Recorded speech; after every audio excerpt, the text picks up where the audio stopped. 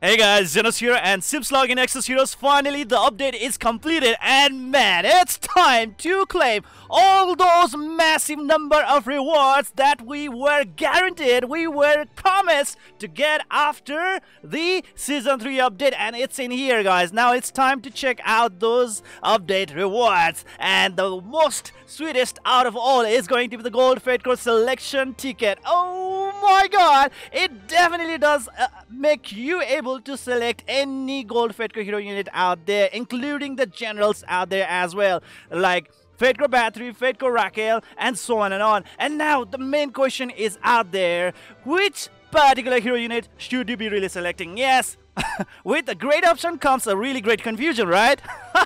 So it's time for me to give you guys some tips and advices. Alright, so let's get this started.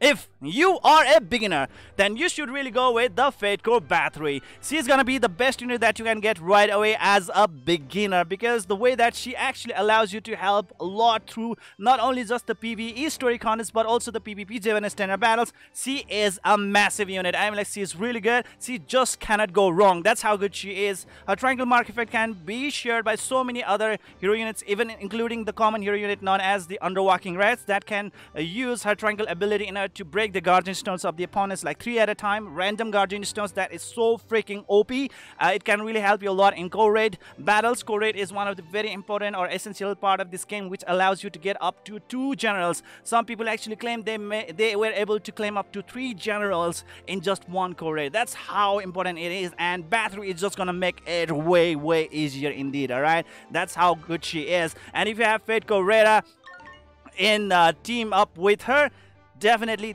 these 2 units are going to wreak mayhem, especially in the PvP J1 standard battles. That's how good they are. So that's an end on. The first priority should go to the Fate Core Battery if you are a beginner. If you already do have Fate Core Battery, then go for the Fate Core Rera. She is going to really make it worth it. First of all, she's a fast guardian unit, and with that one, she has this bonus of Dragon Wrath and Dragon Scale, which will allow her to be very strong in terms of DPS output as well as the protection from the incoming damages. She becomes really unkillable out there, especially for the beginning contents out there, and including even in the PvP J1 standard battles, you will be able to easily dominate your opponents when you have Fate Core Rera around. She is the fastest unit in the game, and she can really hurt the opponents as well. She's so good, so good, so good.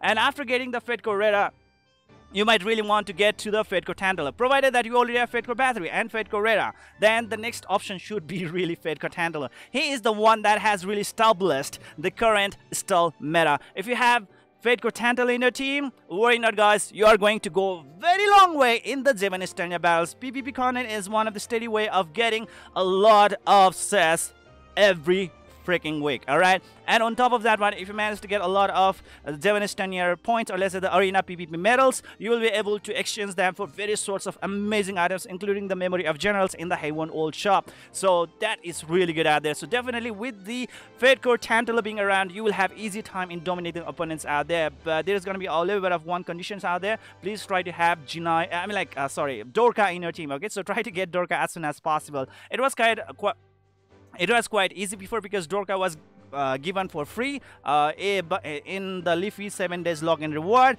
before. Right now she's not available, but still, once you have Dorka, Fate Core Tantalus will shine so good. Okay, he's the one who is establishing the current stall meta. If you have a really good healer, that's gonna be working really fine as well. So Fate Core Tantalus being the third most best, and after Fate Core Tantalus, definitely try to go for the Fate Core Iris.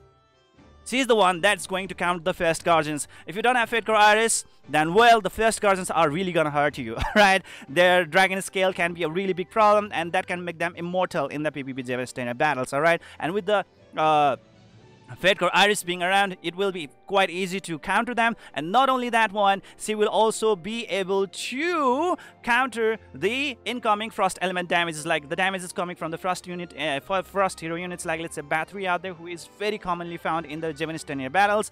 She will be able to nullify the incoming damages from the frost element hero units for one time, and she's going to provide that attack buff of 50% attack boost for entire team out there as well, and that's so cool. And on top of that one, she also had that power power of modification, and if there is a Supercan signature force unlocked, she can actually deal some even insane damage out there. She has a lot of capability out there, and she is a must-have unit indeed. That's gonna be the Fate Core Iris, okay? And if you have somehow all of those, then well, you can actually now start moving on to the next batch of really amazing unit. That's gonna be the Fate Core Genii and Fate Core Shell. They really work together really nice, especially this Fate Core Genii. You gotta have her, and on top of that one, she also is a general unit, and she can really create that huge attack speed gap between you and your opponent, allowing your allies to have very much advantage against your opponents offensively out there in the Javanese standard battles. Okay, this Genii is so cool. Fate Core Genii, hands down, really awesome. And Fate Core Shell, she is one of the OP character out there, being able to provide an extra turn to whoever you want in your team right away in one round. That can give you a very insane advantage against your opponents. Not only that, she also provides +3 mana to that particular target, and so on and on. So many things happening around. So that is it. All right. So those are the priorities that I have listed out for now, and the rest of the characters you can go on with that one. After that one, maybe you can actually go out for taking the Fate Core Jeon, or you can go for with the Fate Core Talia, and so on and on. It's really up to you, but that's got to be the core units out there. All right. And so that is it, guys. And how about if you're a little bit advanced player? Like, I already have those units, so how do I actually pick my hero unit out here? And it's pretty simple. Go out for generals, okay? If you don't have Fate Core Tantalo so far, then well, you're making a mistake. Try to go and get Fate Core Tantalo right away. But if you already have Fate Core Tantalo, then well, it's time to start selecting the general units, because first of all, they are very, very rare unit, and having the gold Fate Core hero unit, it's like two birds with one stone, alright? Try to get either Fate Core Raquel, Fate Core Shofrakan, Fate Core Battery, Fate Core Garf, or let's say our Fate Core Genii as well right over here, guys. Try to get any one of them, especially that one whose like signature force is still not unlocked. But if you have already attained at least 1.1 signature force of every general out there, then well, in that case, try to pick that general unit which you have really progressed much further. Okay, I mean, like, your next priority is supposed to be like unlocking the signature force 2.2, right? So in order to unlock that one, try to pick those general units who is near to actually acquiring that ability out there, the signature force version 2.2. And for that one, just pick whoever is going to be the best option out there for you guys. For me, it's gonna be the Fate Core Battery, okay? I am really high way up there for the battery signature force, so definitely it will be a really great help for me for now to pick the Fate Core Battery, okay? And that's it and done. Now let's start talking about the other stuffs, all right? What are the other rewards that we are going to get right now? So, well, so many stars, receive all, okay? Yeah, let's receive all, guys. 5 and 11 stones and so on and on, and these are the materials that's gonna be really helpful, especially for the beginners out there. Really cool rewards, all right? Receive all. And the currency right over here, guys. These are so much of currencies out here. Oh my god. Nation recruit tickets and so on and on. Oh my.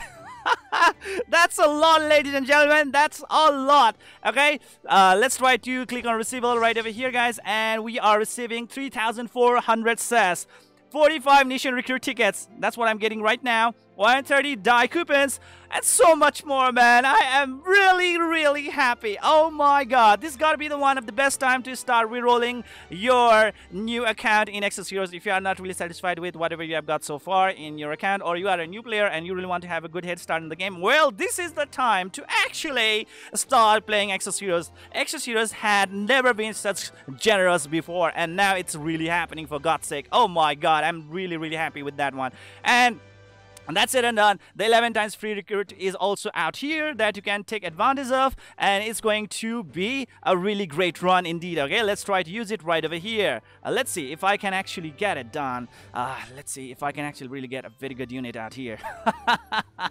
If I can, that would be so good, isn't it? A really great way to start season 3. Okay, come on Fezes. Okay, skip. Okay, the new year, the settings is actually over now, and now we can actually skip this kind of like animation features for legendary, faded, and Fate Core units out there as well. All right, so we don't have to see this kind of crap anymore. That's what it has said, that what we can configure in the settings menu. Okay, let's move on to the next character. Come on. Come on, come on, give me something, give me something, give me something good, give me something good. Come on, please. I knew it! I knew it! I knew it! Oh! Who is it?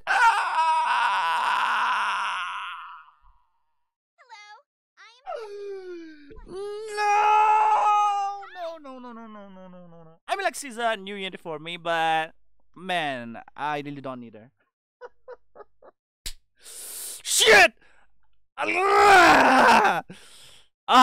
Should I call this a really super luck or super bad luck? Man! Out of all, like, okay, whatever that is. Okay, that's Fate Core Leafy for you guys, and I'm not really a big fan of, huh? Faded Violet. Okay, and next thing is that, like, you might actually want to know that should you be really summoning in this Blooded Rhapsody right over here or not, right? Would you really want to get this this Carrie right over here or not? And I would say, like, go for it. Okay, there's like 28 PD summons. If there was no you know, like, hero mileage or PD summon, then I would have really suggested not to summon in here. But for a general to drop at 0.5% chance is really huge. Okay, if you are going to actually look into the, you know, like rates right over here, look at this, man. With the new general added, now the drop rate for the other generals are really low. Oh, for example, let's go into the premium recruitment. Let's look the rates right over here for a general unit to drop. Okay, sorry, not in there. Come on. Where is that? Naomi. Oh, come on. Where are the generals? Okay, for a general character to drop right now, it's going to be 0.024% chance. That's really low. Especially if you really want to get a general of certain type. It's really low, guys. Alright? And now the Carrie is another general out there that has been recently introduced who has a drop rate of 0.5% chance. Alright? And yes, she is worth summoning.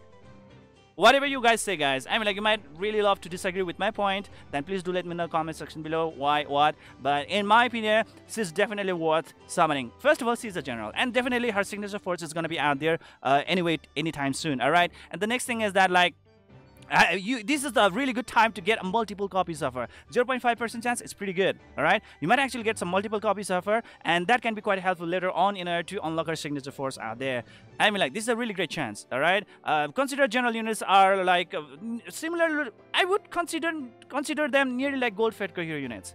Like, you know, those other normal general gold Fate Core hero units, I really do consider them like that. Why? Because they are the one that actually enables the signature force to be unlocked, which is nearly the, I mean, like, which is the whale force, in fact, in this game. If you have the signature force unlocked to the higher levels, man, you are going to dominate your opponents, whether it be the story contests or the Javanistania battles. Alright, so yeah, it's totally worth it. It's totally worth it, in my opinion. How about you guys? Let me know in the comment section below. So that's why I'm gonna be using my sass in order to get Carrie right away in the next video. Alright, so, well, and that's it and done, man. I'm really happy as of now, and the thing is that, like, chapter 15 is unlocked as well, I guess, and with chapter 15 definitely there are so many cool stuffs out there. Okay, and the chapter 14 is nerfed. Alright, and now it's time to get clear of the chapter 14, the bronze session, and it's time to move on to the new nation, and that's gonna be known as the Saint Waste, right? Yes, the Saint Waste. Alright, okay, so that is it. Anyways, that's it and done. This is it for today, guys. I would really love to wrap my video at this point, and let me know if you guys have additional insights and opinions, especially about the Fate Core gold Fate Core hero unit selection recruit ticket. Then, well, let me know in the comment section below. And that's it for today, guys. I hope you enjoyed this video. Please don't forget to hit the like and subscribe button, and see you guys in the next video.